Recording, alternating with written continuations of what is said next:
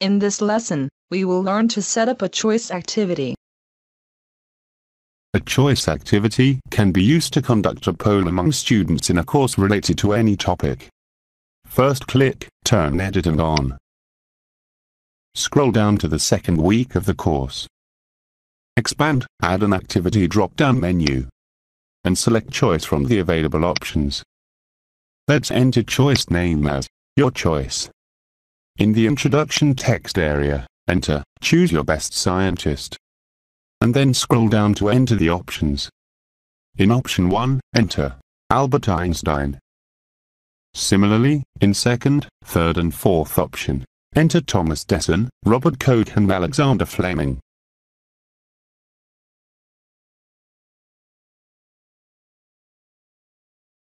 Scroll down. Expand Display Mode under Miscellaneous Settings. And select Display Vertically to arrange the choice options in vertical position.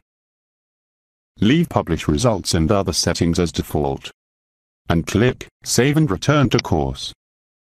Click Turn Editing off. Now, let's attempt the choice activity as a student.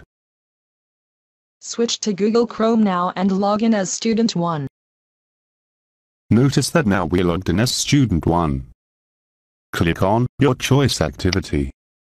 Let's select Thomas Edison and click Save My Choice. Notice that your choice has been saved, but the results are not currently viewable because we did not publish results to the student.